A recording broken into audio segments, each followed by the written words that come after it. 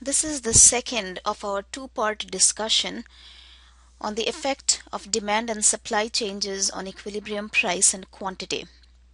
In part 1, we looked at the effect of a change in demand and separately the effect of a change in supply. This time we are looking at the effect of a simultaneous change in demand and a change in supply. The symbols that I will use are the upward arrow, up arrow for increase, down arrow for decrease. When we talk about the simultaneous change in demand and supply, there are four possible scenarios: an increase in demand together with an increase in supply, a decrease in demand together with an increase in supply, an increase in demand simultaneous with a decrease in supply, and the fourth scenario where demand and supply both decrease. Let's start with the first scenario, a simultaneous increase in demand and supply. Now, over the years, I have found that it is a lot easier to reason through the effect of each one first and then aggregate the effects of the two combined. So we are going to start out by again going over what happens to equilibrium price and quantity if demand increases. And then we are going to look at what happens if supply increases. Then we are going to aggregate the two. So let's begin. When demand increases, supply remaining the same, the higher demand puts an upward pressure on price. So we expect the equilibrium price to go up if this was the only thing that was happening. Now, if you again want to go back and review part 1 of our discussion for changes one at a time, please pause this video and do that. If you have already gone over part 1 and understand how to track the effects of one factor at a time, then please continue. So to repeat, when demand increases, supply remaining the same, the higher demand puts an upward pressure on price, so equilibrium price is expected to increase. The higher demand is expected to result in more transactions in the market, so equilibrium quantity is expected to increase as well. Now let's look at what happens if nothing happens to demand but supply increases. So when supply increases, demand remaining the same, the higher supply puts a downward pressure on price. As a result of this alone, equilibrium price would be expected to go down. The higher the higher supply is expected to result in more transactions. So this by itself is expected to result in higher equilibrium quantity. Now let's aggregate these two. So combined, what do we see? The upward pressure on price because of the higher demand counteracts the downward pressure on price because of the higher supply. As a result, the effect on equilibrium price is indeterminate. What will happen to equilibrium price, whether it will be higher than in the initial situation, whether it will be unchanged or whether it will actually be lower, depends on the relative forces of demand and supply, or the relative strengths of the demand and supply factors. So the effect on price is indeterminate. However, since the higher demand and the higher supply are both expected to result in more transactions in the market, they reinforce each other. As a result, we can say for sure that equilibrium quantity will definitely be higher in the new equilibrium compared to the original equilibrium. So make sure you see what I meant by aggregating the effects.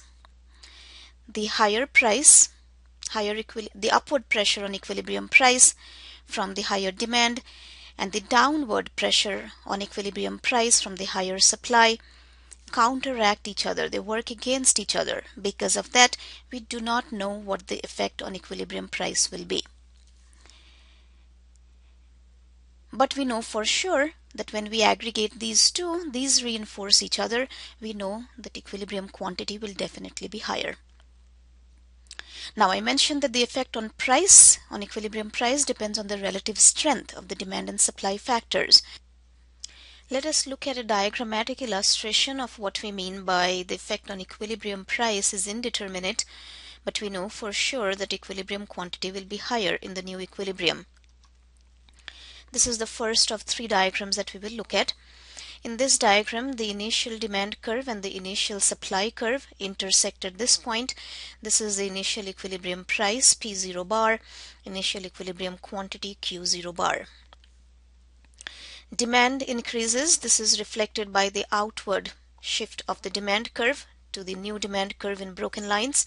Simultaneously, supply has increased. This is represented by the outward shift in the supply curve to this new supply curve in broken lines. The new supply curve and the new demand curve intersect at this point, labeled equilibrium sub 1. Our new equilibrium price P1 bar, as you can see, is higher than P0 bar. Equilibrium quantity Q1 bar is greater than the initial equilibrium quantity Q0 bar. So in this situation, we have the final equilibrium price is higher, the final equilibrium quantity is higher as well. I'll draw your attention to something before we move on. Observe that the extent of shift in the demand curve is much higher than the extent of shift in the supply curve, which means the demand factor is stronger here. Because of the higher relative strength of the demand factor, equilibrium price has actually gone up compared to the initial equilibrium price.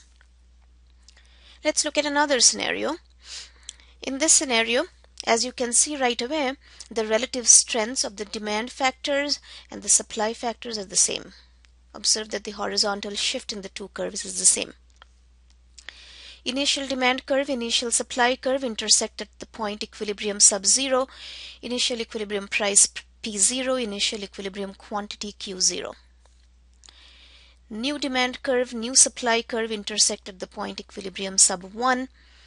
Equilibrium price is P1 bar. Observe it is the same as P0 bar. Equilibrium quantity Q1 bar is higher than Q0 bar. This is the summary here. Because the relative strengths of the demand and the supply factors were the same, therefore, when they counteract each other, they actually exactly offset each other when it comes to their effect on the equilibrium price. Therefore, we find that the equilibrium price remains unchanged. We had already showed or discussed that the equilibrium quantity is expected to be higher.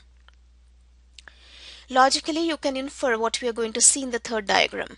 New equilibrium price is actually less than the initial equilibrium price. Equilibrium quantity, of course, is higher. Here is our third scenario.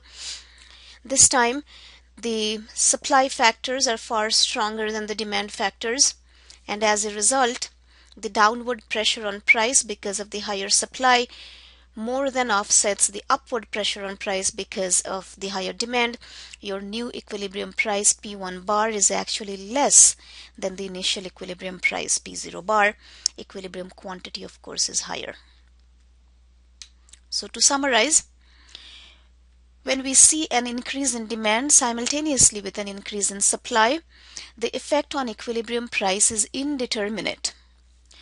The new equilibrium price will be greater than the initial equilibrium price if the increase in demand, in a relative sense, is greater or stronger than the increase in supply. Equilibrium price will remain unchanged if the two forces are just as strong. They are proportionate to each other. The new equilibrium price will be less than the original equilibrium price if the relative strength of the supply factors is greater than the relative strength of the demand factors.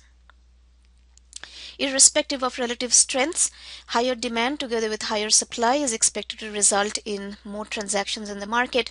We know for sure that equilibrium quantity will be higher. With that, see whether you can work out the other three scenarios. Check the answers when you are done. You may want to pause this video right now. Make sure you draw the diagrams yourself. You may want to go back to slide number 3 in this presentation where we talked about the other three scenarios for simultaneous change in demand and supply.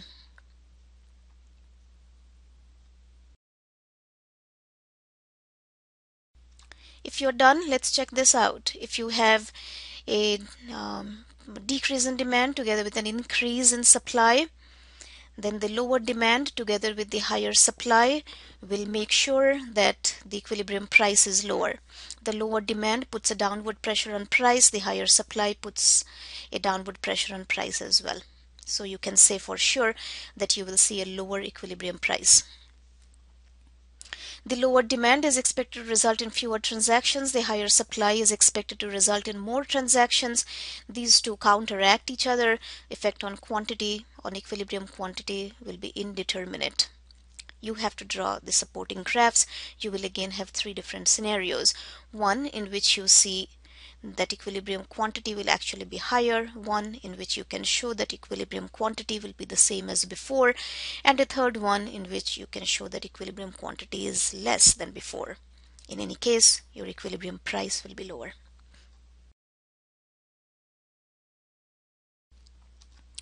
If you have an increase in demand together with a decrease in supply, I will let you check your work for each step.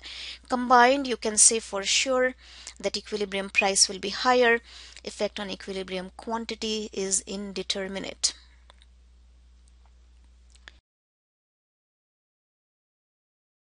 If you have lower demand together with lower supply, you can say for sure that there will be fewer transactions, so equilibrium quantity will be lower. Effect on equilibrium price is indeterminate. Again, reminder, please remember to draw the diagrams.